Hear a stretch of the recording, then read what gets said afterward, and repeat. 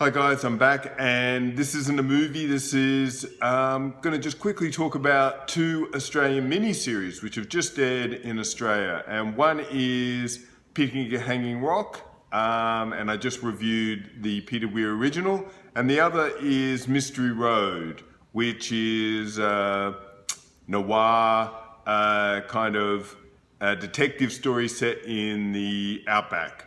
So they're the two I'm going to do. I'm not going to spend that much time on Picnic at Hanging Rock because I really did not like it, and I'd much rather talk about the positives of Mystery Road. But let's get into it. Picnic at Hanging Rock. So this is a 6-part mini-series. So if you think back to the movie really, apart from the girls disappearing, there isn't that much. So in a movie, Peter Weir made it very magical and lyrical.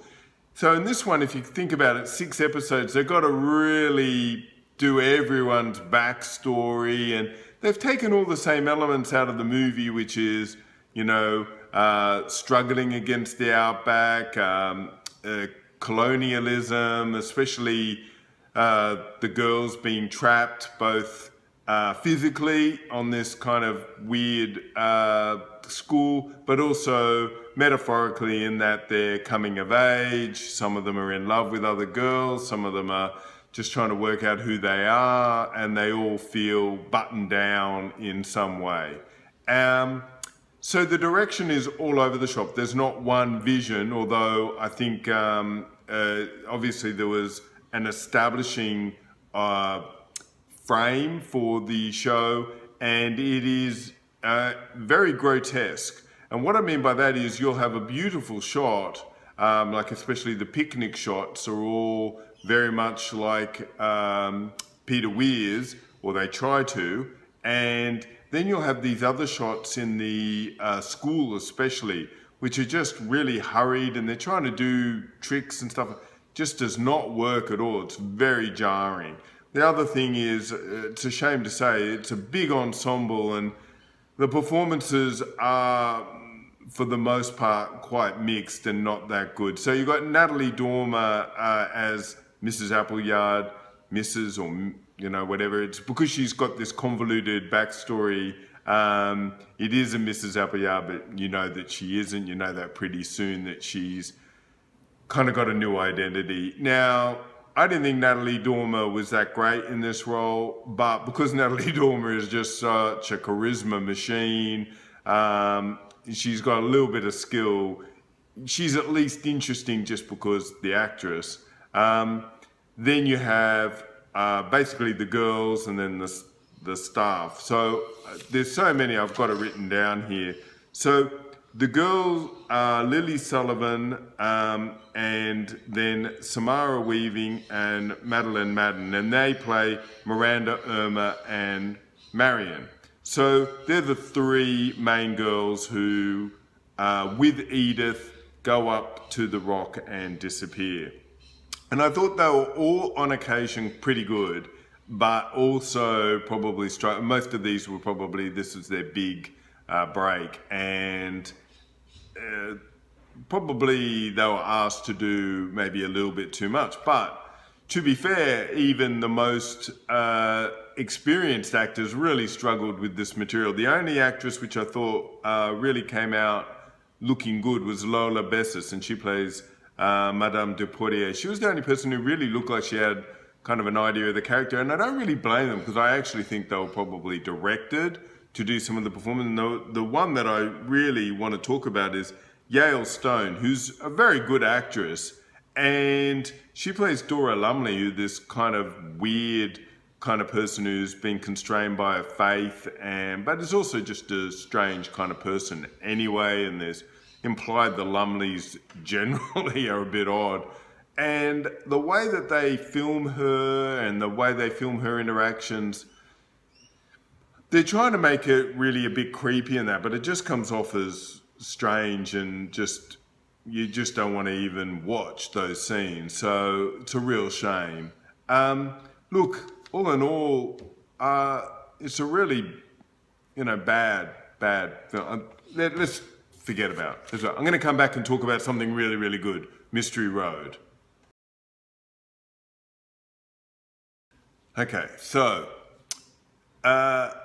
quite a few years ago now, Ivan Sen made a movie called Mystery Road. I think it was 2013, in which he introduced this great character, Jay Swan, who's performed by Aaron Pedersen, and we'll talk about him in a second, in which you have an Aboriginal who's a detective and is dealing with crimes in the Outback.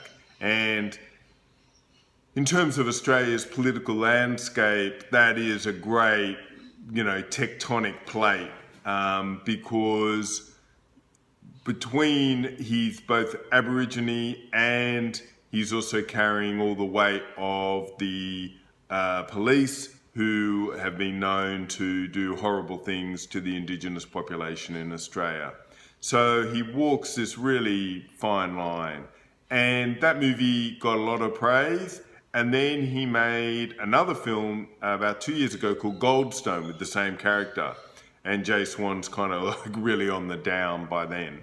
Now, Mystery Road, interestingly enough, the mini-series is in between those two films, which kind of makes sense because Goldstone is kind of, you're probably seeing the repercussions of the things which occur in Mystery Road. So it's a 6-part mini-series. Now, the difference between this and Picnic at Hang Rock, one director, Rachel Perkins. Now, Rachel Perkins also is an Indigenous Australian, and she's been working for a long time, and man, she just brings it.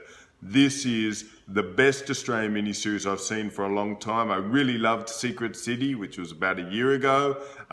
Totally different kind of milieu about politics in Canberra, but this is outstanding at every level, whether it's acting, the writing, the performances. But Rachel Perkins, to start with, she delivers the camera in a way which you don't often see in Australia. And I used to always wonder, why is it that when I watch overseas miniseries, is it just the budget or is it the technology they're using? It isn't. It's Rachel Perkins' eye. She is able to raise every scene artistically by using different techniques and really captures what it's like to be in the Outback. Just absolutely fantastic. I can't praise it high enough.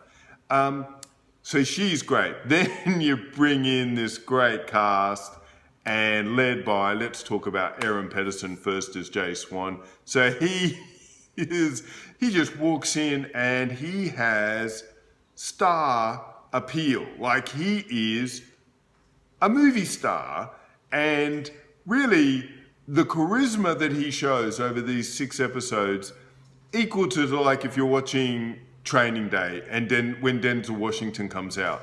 He is absolutely fantastic, and really I could watch, if they brought out a show which was just Jay Swan every week, I would watch that. He is just outstanding, and in some ways is too good. Like, he really blows everyone off the screen.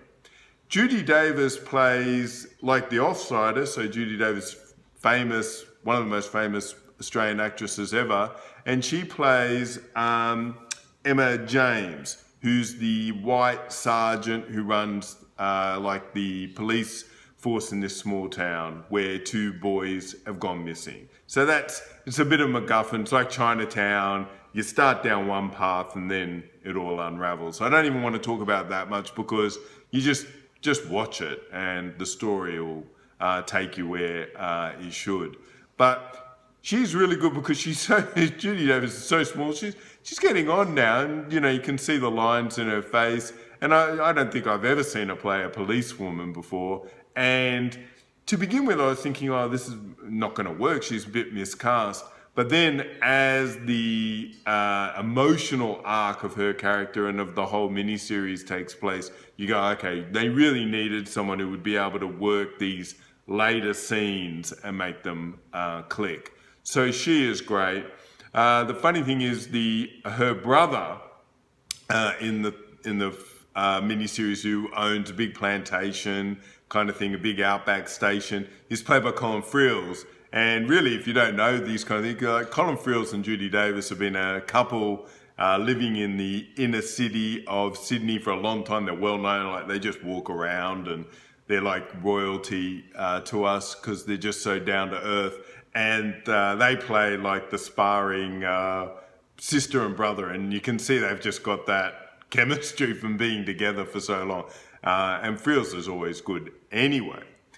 Now, one of the things I wanted to say about this, which is just so great, is because really 70%, 80% of the cast is Indigenous Australian, they're all able to just play characters. And what I mean by that is often in Australian TV, but you see it overseas as well, if you have a character who is of a very specific ethnicity, or they're gay or something, they often have to carry a lot of baggage because they're going to be the identity of that tribe, for want of a better word. But all of a sudden, if you have like 8 different Aboriginal actors and actresses, then all of a sudden they can just be people. And you can have bad people, you can have good people, you can have very complex people, people who make mistakes. And this is what you get here.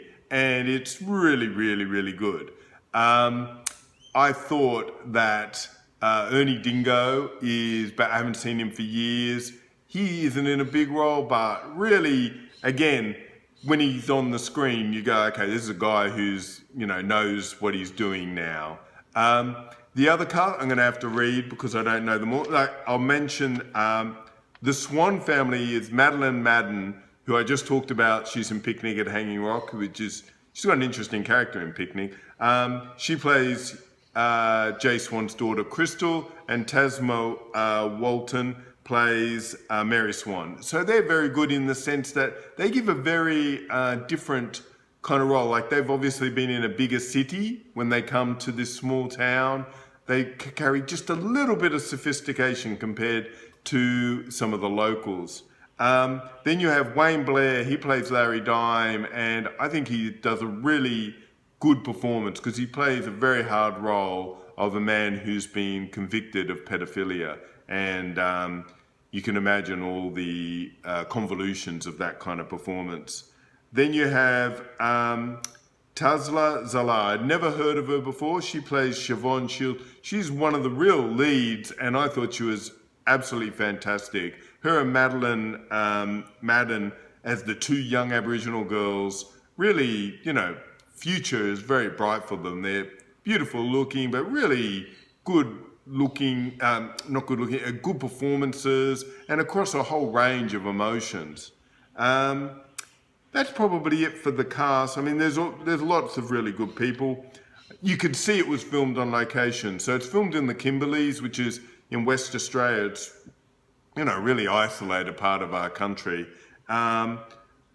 The star really is the landscape. I mean, it is beautifully shot. And the DOP, I'll just check, Mark Wareham. So you got Mark Wareham really just bringing it with the lighting and the camera. Rachel Perkins with that great eye, cast, good story.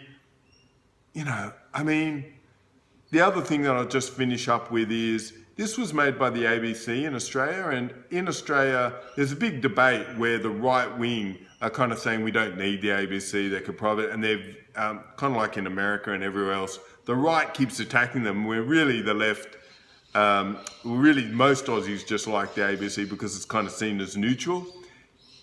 No other channel could have really done this story. If you said, okay, we need 6-part mini-series, nearly everyone's Aborigine, but it's going to be a really good detective story, because you need that, but we're also going to be talking about the past and how these power structures, and no one else is doing that. No one's giving Rachel Perkins the money she needs to do this properly, and it's just a beautiful compliment to the ABC and to the ABC Indigenous branch for bringing this alive. Really bouquets for everyone. If people, really this is what you do. If you wanted to tell people about the art of storytelling in Australia in 2018, you show them this, Mystery Road. Fantastic. It's on ABC iView, and I'm sure it'll eventually end up on all the streaming channels around the world. Please watch it, it's great. Okay, that's it for today. I'll be back with more movies later in the week. The usual thing, if you like what I'm doing, press like, subscribe, hit the bell, then you always know what I'm doing. and I'm on Twitter at Guru Eden. Okay, I'll talk to you soon. Bye.